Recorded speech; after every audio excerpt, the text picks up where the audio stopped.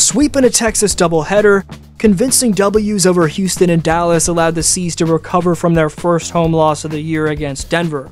Insanely, in the Big D, two-headed green monster Tatum and Brown either scored or assisted on 82% of Boston's 119 total points, as when they find that flow, wavelength, rhythm, on another planet focus, whatever you want to call it, it's on those nights that the capacity in which Jason and Jaylen can carry an entire 15-man unit as a 1-2 punch alone is historically unparalleled.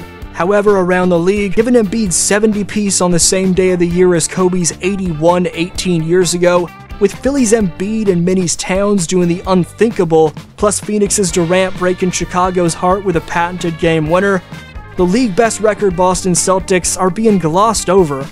To be fair, bad losses to the contending Bucks and Nuggets recently haven't helped Boston in terms of gaining too much league-wide attention as of late. Nevertheless, the 82-game marathon, no matter how good a team is, always results in rough L's, with how a group collectively responds to them revealing who they are. After letting the game slip out of their hands down the stretch against the reigning champs, and 2 weeks before that getting torched by a rival Milwaukee team, Boston getting right back on the winning wave after what could have been momentum-draining L's was an overcoming of adversity that shows you Mazzulla's system is ready to again make a deep playoff run, but what'll it take to go the ultimate distance is my question. We're going to evaluate how Joe's squad got it done in the Lone Star State, but then detail a potential kryptonite that Boston has to put out the fire on in order to separate themselves as the ultimate top dog. Stay tuned for that evident Celtic issue which has a chance to ruin an all-time regular season when it matters most, that needs fixing. But before that, a breakdown of the Texas two-step. Right quick, only 11.8% of you watching right now are subscribed, so if you haven't already, please subscribe and turn on notifications. Also, splash thumbs up, it takes a few seconds, it makes a massive difference. You can follow me on Instagram and Twitter at DeepFlowHoops, and I'll follow you back. Link is down below in the description for those two platforms.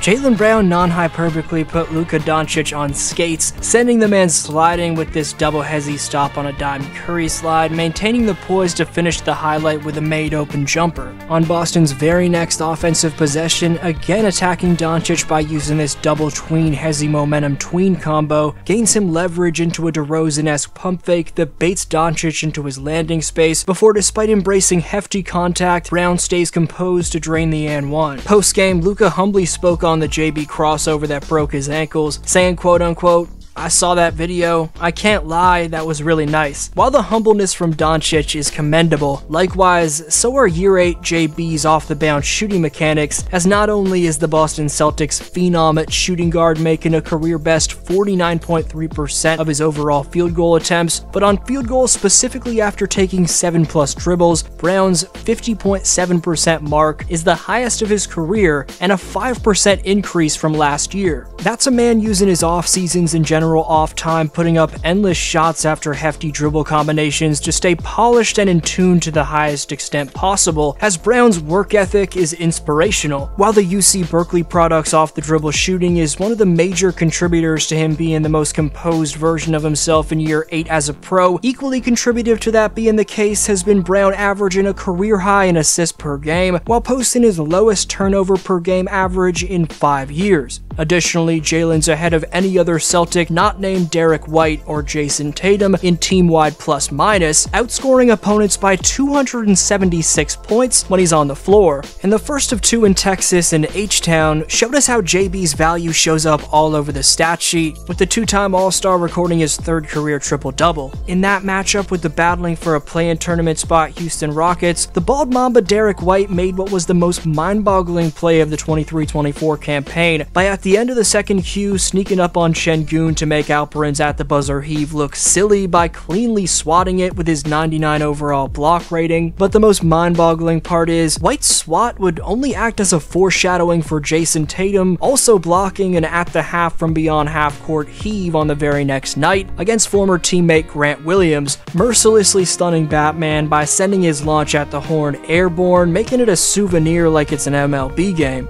Regarding Jason Tatum, somehow I've gone this entire vid without mentioning the kid from St. Louis became the first player in NBA history with 39+ points, 11+ rebounds, 5+ assists, 3+ steals, 2+ blocks, and 0 turnovers in a game, proving my point from the intro about the Jays' historically unparalleled production when they're cooking. You can't say the word cooking without envisioning a certain two-way Latvian Luxury being the scoring, pressure relief, and much needed for Boston in prior years consistent rim protection of Kristaps Porzingis, who, like Tatum, has also been set in records. Porzingis was the player of the game in Boston's W against Houston, as KP rejected 5 shots and knocked down 6 3-pointers, which was just the 10th time in NBA history that had ever been done. KP, along with coincidentally another former Celtic, Rafe LaFrentz, are the only players to have done that multiple times. The next night, with KP nursing knee inflammation, the Celtics' energy didn't sway one bit, even without a crucial piece, a next-man-up mentality they've gotten used to, as in Dallas. It helped Boston capture its 9th straight win, specifically against Kyrie Irving, since he stomped on Lucky at center court. A concern the C's have to watch for as a team is up next, but from a league perspective, as you may know, it was an all-time rare night in the association, where Joel Embiid of the Philadelphia 76ers dropped a single-game most for the 23-24 season, 70 points on Victor Wembanyama. Both Embiid and another generational offensive big man in Karl Anthony Towns became the first players ever to score 60 on the same night in 45 years, cementing the fact that it was an all-time few and far between night around the NBA. You also can't take for granted Kevin Durant's double-clutch, seemingly unmakeable shot for the win over Alex Caruso, a patented KD game winner, but the impossibility of this one in particular made it one of the biggest basketball headlines of the news cycle. Durant is one of the clutchest players ever, without a doubt, by the way. Getting back to Boston, and the Celtics' potential kryptonite in 2024 is down the stretch execution. Against Denver, to say said execution was all over the place for the, as I refer to him, Heisenberg Joe Mazzulla, would be putting it nicely. As, straight up, the Celtics' biggest weakness was quite frankly exposed. Tatum and Brown have to find a way to get it done under pressure more decisively, whether it's attacking naturally to draw contact and getting to the charity stripe, transitioning to the post when drives are cut off instead of settling for jumpers, or establishing that swift ball movement we know Boston's capable of developing in order to create looks the old-fashioned way through spacing, player movement, and sound passing reads. The Jays have to significantly better carry over what they do in quarters 1 through 3.5 to clutch moments. As mentioned yesterday, with the playoffs looming 12 weeks away, the season heating up entails, in order to not simply stay alive until June, but to have smooth success in and leading up to it, the Celtics have to polish their ability to both play from behind and execute offensively and defensively in the clutch in order to close out games more effectively, which is their biggest weakness, in my opinion. We've rightfully hyped up the Celtics all year on this channel.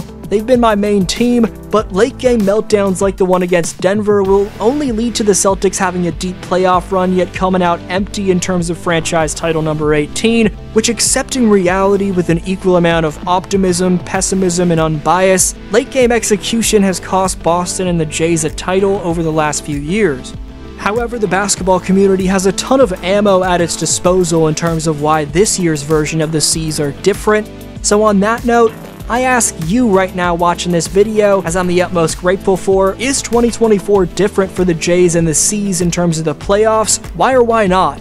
Best answer gets next video shoutout and competes for free merch of their choosing, with the winners being set by June 21st. Get your takes in down below on the question. You can pause to read today's shoutout winner on your screen along with these honorable mentions. Appreciate every take. This was your boy D Flow, and I'll see you next video.